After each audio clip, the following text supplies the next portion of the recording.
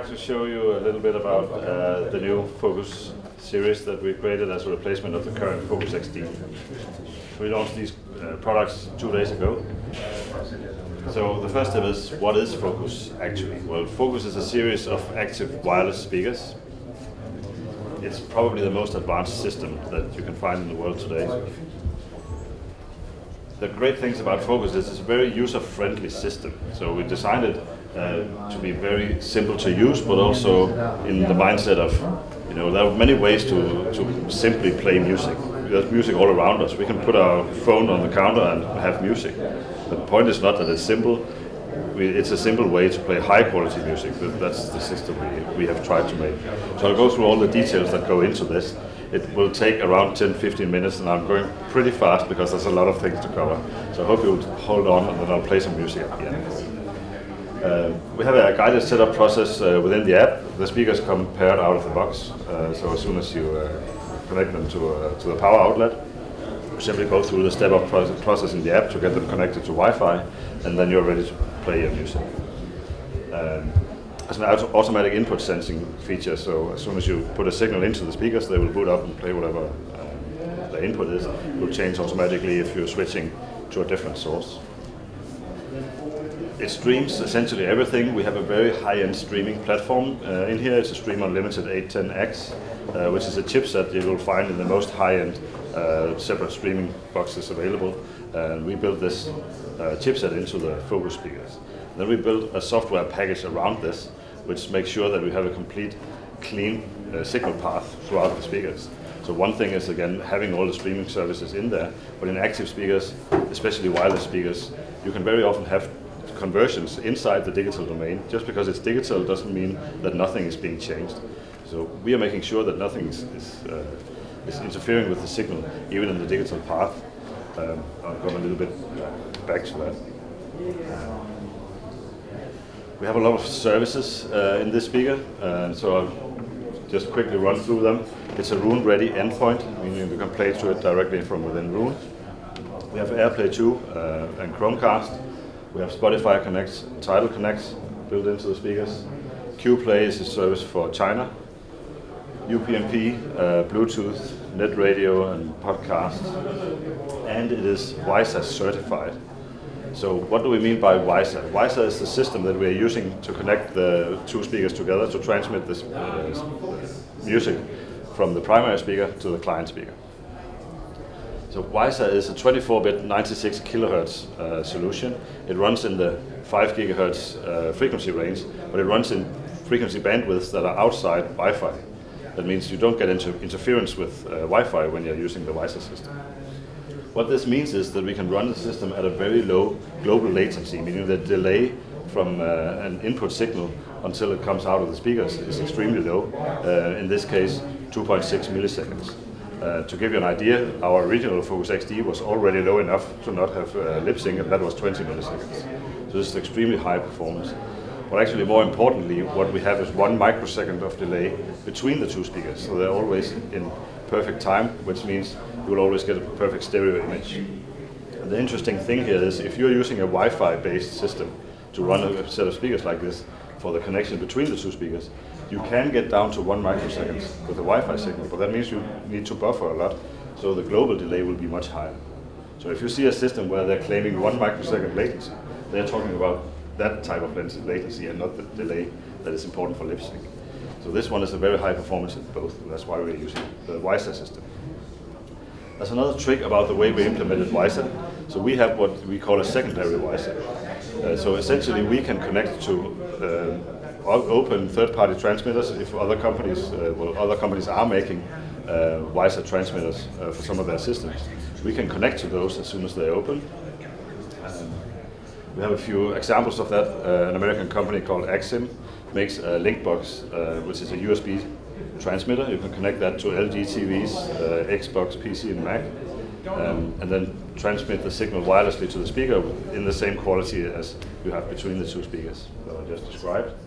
There's also a WiSA SoundSend box, which is a small round box with an HDMI input with audio return, meaning you can simply connect that box to any TV with audio return, and again transmit the signal wirelessly to the two speakers. So there are plenty of ways to make this really simple to use in a normal living room setup. One point I will have to make here is that if you see a Weiser logo on a loudspeaker system, you have to double check with that supplier if it is an open system, because Weiser is also used by a few suppliers to connect between their speakers only, and they close the software down so it doesn't work with other systems. But our systems and several other companies in the market are using the open version, so we can work together as soon as you see the Weiser certified logo. This is a picture of the back plate of the primary speaker. So what you will find here is a coax digital input, an optical input, an analog input, which I would like to spend a little time on. We didn't just add an analog input just to have it. We spent a lot of effort into making sure you get a high quality sound from the analog input. It sits on a separate board, so it's placed away from the wireless chipsets and antennas, so we get a low distortion, low noise figures. It's very high components that are sitting on the analog board. And we're actually coming together back to the software platform that I was discussing. When you're putting analog signal into this, we change the whole architecture to make sure that we don't have any sample rate conversions in the signal part. So what that means is if you run at 48 kilohertz between the speakers, which is an option, the AD converter will switch to 48. If you switch to 96 kilohertz with higher resolution, the AD converter switches to 96. The same does the DSP in the system, and all the other chipsets along the way is linked up with the connection between the speakers to make sure we have, again, a completely pure path of the whole signal chain within the system. We have an Ethernet connector if you prefer to have a wired connection to the internet. There's a coax speaker link, so if you connect a coax cable between the two speakers, you can run it at up to 192 kilohertz. And again, like I mentioned before, then the whole chain of chipsets inside the speaker changes to 192, so that's the actual resolution you're getting without conversions. There's a subwoofer output, and next to the subwoofer output, you'll notice a trigger output. So that means that if you have a subwoofer with a trigger input, like the Dynaudio subwoofers have, we can control the subwoofer from the speaker. So when you turn on the speakers, the subwoofer will automatically turn on and off together with the speakers. As a USB port, you will see that's actually a service-only input, so I'll get a little bit back a little bit later on how to do firmware updates. The remote control included in the box runs with Bluetooth, so you don't need line of sight, you don't need to point at the speaker to make it work. It's just always connected to the speakers via Bluetooth. There's some simple playback controls, but the most important feature of the remote control is the buttons labeled 1, 2, 3. What that allows you to do is save internet radio stations or podcasts, and even Spotify Connect playlist. You can save those as presets. So when you come home, you want to listen to music, all you have to do is press one button and it starts playing that radio station that you saved. You don't even have to turn the system on first, it's just one press, and then you have sound. We have an app which is mostly used for the setup and configuration part of it. We are not trying to create a layer between you and your music service. It is used for the setup and configuration for the internet radio stations and podcast setup for the preset buttons. And then it's used for firmware updates, meaning if there's a firmware update, the app will notify you there's an update, one push of a button, and it automatically updates the primary speaker, which is connected to the Wi-Fi. So once that is updated, the primary automatically updates the client speaker. So again, a very simple process for keeping it updated in terms of firmware.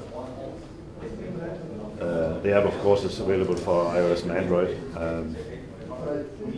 We have one neat trick, well, not more than one, but one I would like to talk about is the speaker is DIRAC Live ready. And I believe this is the first time in an active speaker system that we are providing this. So what is DIRAC? DIRAC is the market-leading room adaptation technology. There's a few nice details about the way DIRAC works.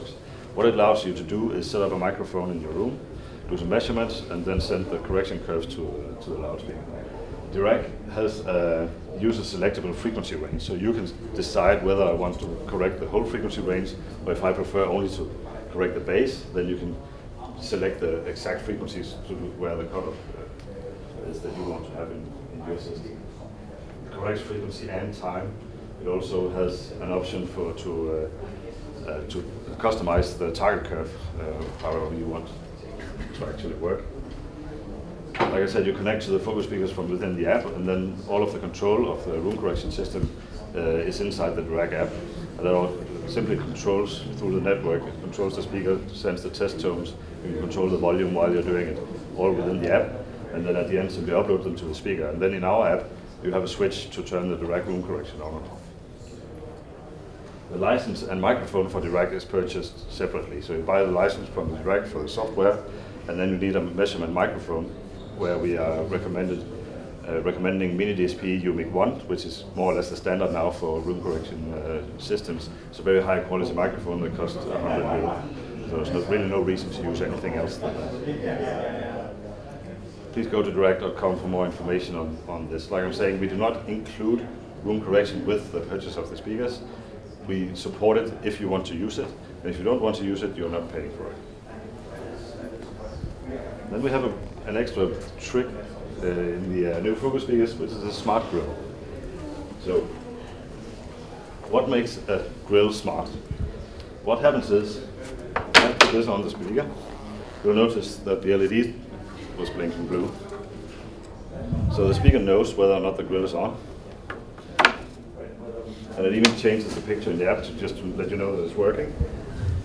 So why is this a good thing? That's because when you are putting a piece of cloth in front of the tweeter, it lowers the amount of tweeter a little bit. So we measured the systems in our Jupyter measurements facility and did a separate EQ for when the grill is on. So we're changing the EQ depending on is the grill on or not. So this is a feature I really like, because it's not just a neat party trick. It's something we did to actually improve the sound, so you get the best possible sound no matter if you're using the grill or not. And it happens automatically. You don't have to go into the app and change the setting. As soon as you put it on, the sound is automatically adjusted.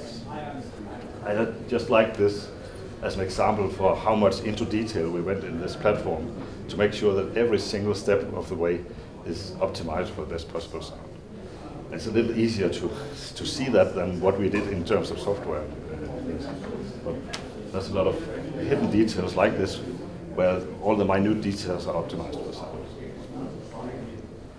So inside the speaker, I'm not going to go through all of the details about our drivers, but we're using legendary Dynaudio driver technologies. On the two small speakers, Focus 10 and Focus 30, we have the best 14 centimeter woofer we have made to date, with some very high-end technologies inside. Very high bass performance, at the same time, very good mid-range performance using our technologies. The Focus 50, which we are going to play a little bit later, has an 18 centimeter woofer of essentially the same driver, similar technologies. Then the mid-range of the Focus 50, I'd like to point that out, is a very high quality mid-range driver designed specifically for mid-range use. This is a driver we actually also use in the Contour 60 loudspeaker, which is a quite high-end passive loudspeaker. Just to give you an idea of the level of performance that we are expecting from this, we are putting in very high quality drivers. We have the Zerotar tweeter with our famous 28mm coated soft dome that we have been perfecting for 45 years, as you can see in the corner. If you look at the old speakers, essentially the dome part is the same, just slightly optimized along the way. This is part of what made Dynaudio famous through the years. We added the Hexis, which was developed for confidence a few years ago. And what the Hexis does is disperses the sounds coming back from the back side of the dome to make sure that it doesn't reflect back into the dome and create distortion. So a tweeter with the Hexis just sounds cleaner and more detailed than one without this. It's very apparent if you compare new Dynaudio speakers with old speakers that doesn't have this. One more point I would like to make about the tweeter is, if you look at it, this is a ferrite magnet. I mentioned Contour before. On our passive speaker lines, in the high-end models, we're using neodymium magnets, which are more powerful with a higher sensitivity. This is good if you make a passive loudspeaker. It helps you in the design of a crossover if the tweeter is more sensitive. In an active speaker, that is not necessarily a good thing, because when you raise the sensitivity, you also hear noise levels more. And because we have plenty of power here, when the sensitivity of the tweeter is higher than the woofer, which it is here, you have to turn down the tweeter. So if you're doing that in the amplifier, you are turning down the maximum volume, but the noise level stays the same. So now you have worse signal-to-noise ratio because you choose that better tweeter.